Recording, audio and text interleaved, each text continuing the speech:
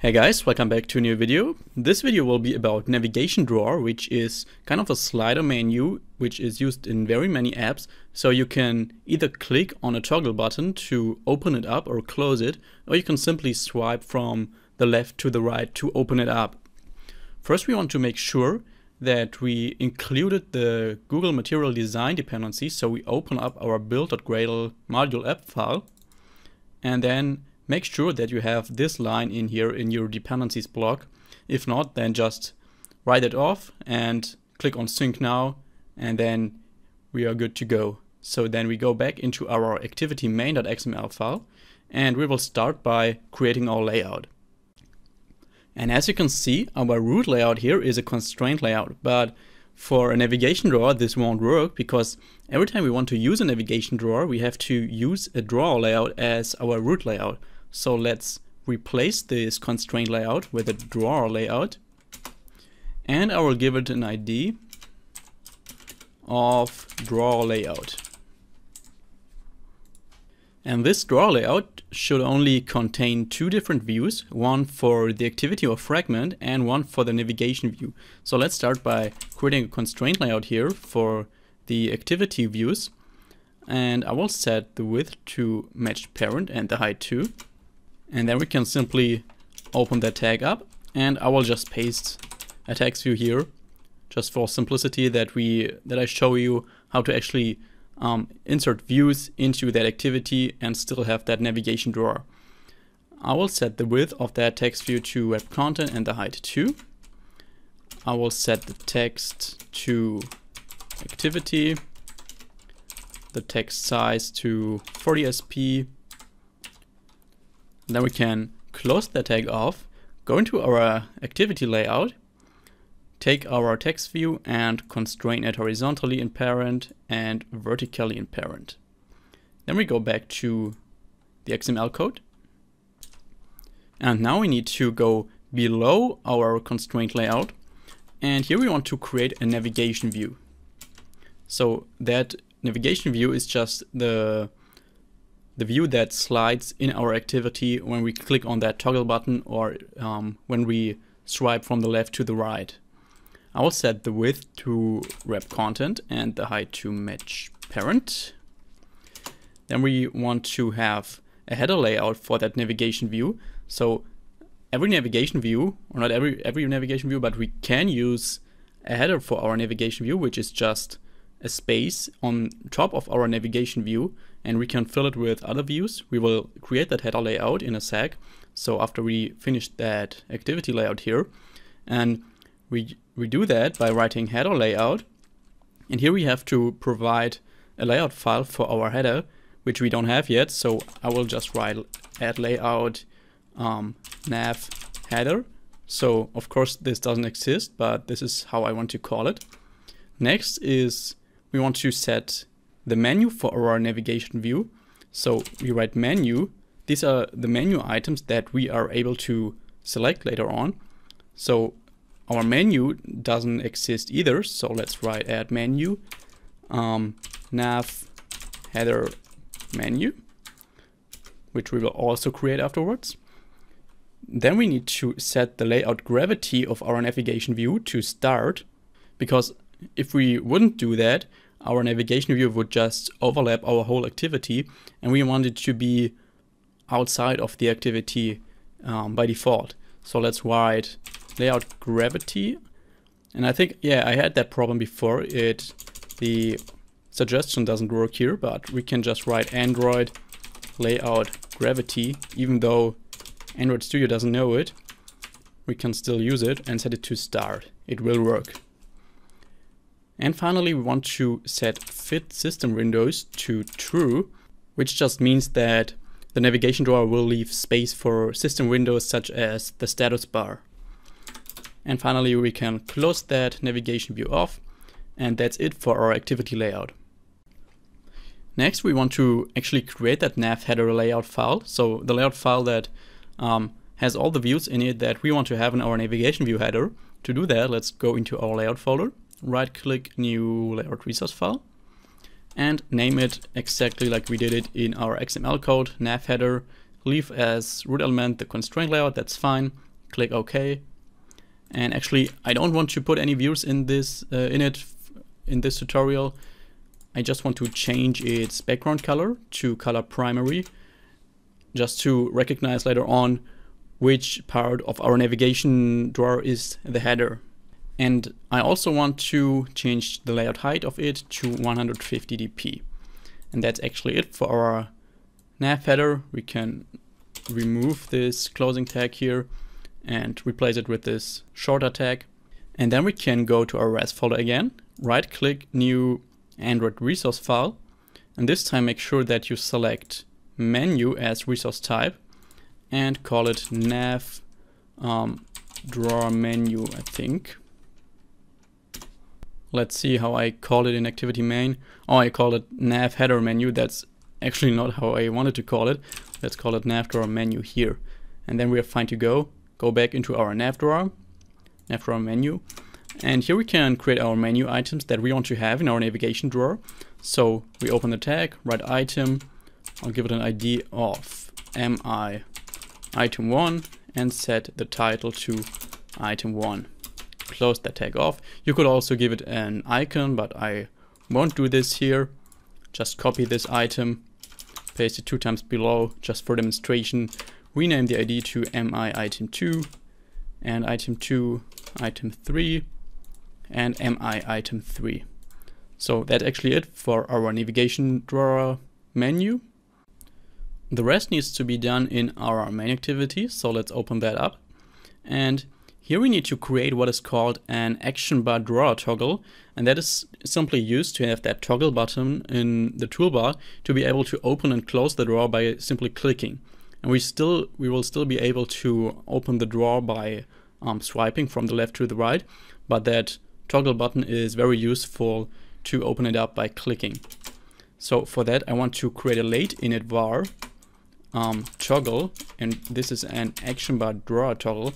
And if you don't know what this late init var means, that is just basically a promise that we will initialize this variable later on, so we don't have to give it a value right here, because we need this toggle variable to be global. We don't want to define this in onCreate because we will need it in another function later on. So we just tell Kotlin that we will initialize this one later, and we still don't want to have a nullable type here. So we could also use var toggle is an action var drawer toggle that is nullable and set it to null initially. But then we always have to do these null checks, and we don't want that. We know that we will initialize it, so we can just use a late init var. Then we go into our own create, and the first thing we do here is to actually initialize this toggle. So we write toggle is equal to action bar drawer toggle, and this action bar drawer toggle takes as a first parameter our activity, which is just this. Second parameter is our drawer layout, which we also called drawer layout. And then we need to provide 2 string resources for opening and closing the navigation drawer. And these string resources are just used, for example, if blind people use your app, then the string that we provide here will be read out loud when they open or close the drawer.